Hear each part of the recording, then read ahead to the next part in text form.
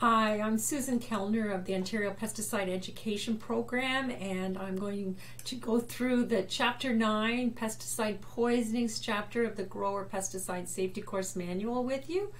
There are about 17 slides in this presentation, so it will take us about 10 minutes to review. So let's get going. What will I learn? By the end of this lesson, you should be ready to explain the 4 ways that pesticides can enter your body, routes of exposure, list ways to prevent pesticide poisonings, list the symptoms of pesticide poisoning, and state when to ask your doctor for cholinesterase testing.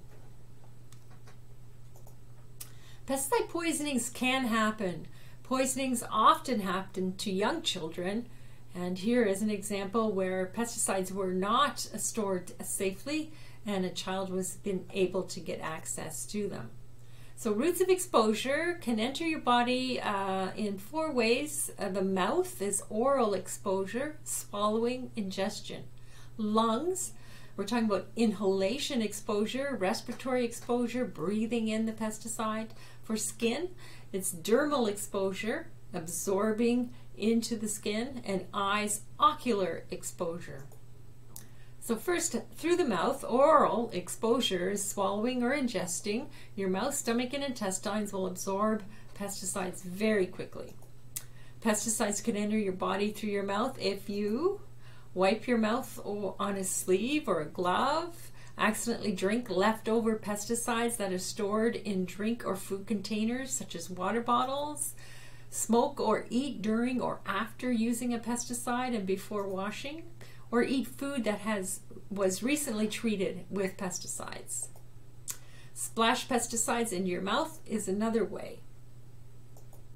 Prevent exposure through your mouth.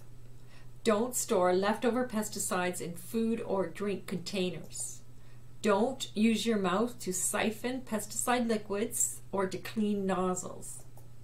Wash before you eat or drink. Use a face shield to protect your face from splashes.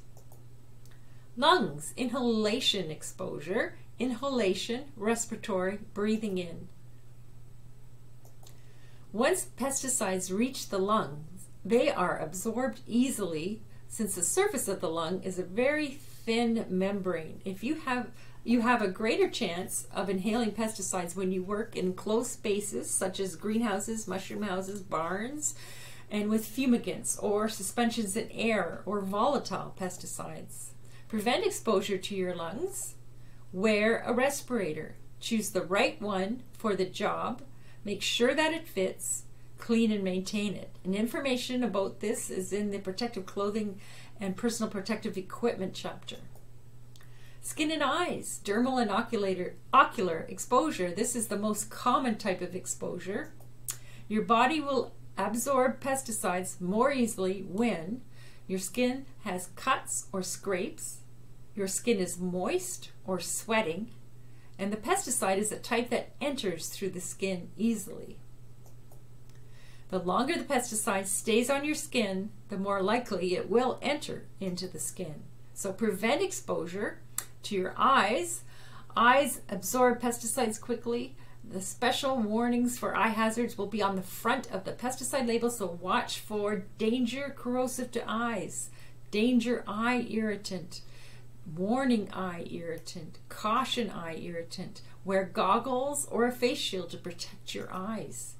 So prevent exposure to your skin and eyes. Wear clean clothes each day. Keep plenty of gloves available. Wash your hands before you use the toilet, eat, drink, or smoke.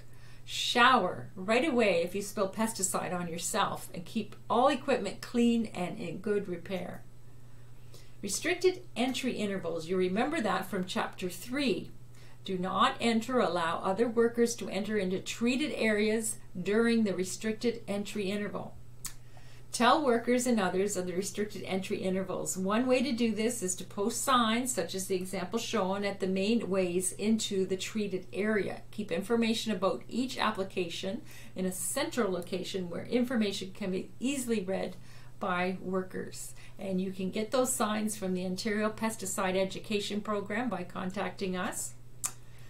Question: It's a hot, humid day and you are working with pesticides. These weather conditions increase your risk for exposure through which route? The mouth, skin, or lungs? It's a hot, humid day and you are working with pesticides. These weather conditions increase your risk for exposure through which route? And the answer? Skin. Sweaty skin absorbs pesticides easily. You may wipe your face with your sleeve or a glove. Learn the symptoms of pesticide poisoning. Mild symptoms, moderate symptoms, and severe symptoms. Many of them look just like other illnesses. So you have to be cognizant of the fact that you actually were working with pesticides and could have been poisoned. Mild symptoms can get worse, so get medical help if you're not feeling well. Cholinesterase inhibitors. There are two types of insecticides that affect the cholinesterase level in your blood: organophosphates and carbamates. Organophosphates, chlorpyrifos, diazinon, malathion, carbamates, carbaryl, methomyl. If you use these types of insecticides, you can ask your doctor for a blood test to monitor exposure. So it's a special test. You would have to make your doctor aware of you using these products over the growing season, and that you would need a blood test. Ask your doctor to monitor your exposure. So if they have a baseline test for this later on in the season, as you use the products, you can go in and then get your blood tested at intervals. If blood tests show a lower cholesterol level, stop working with insecticides until your level returns to your baseline or normal level. And that baseline level would be different for everybody. So that's why it's important for you to get that baseline normal level for yourself. Check your handling procedures and protective equipment. Don't handle again until your cholinesterase level is back to normal. Remember, whenever you visit your doctor, tell your doctor that you work with pesticides. And that is the Chapter 9, Pesticide Poisonings.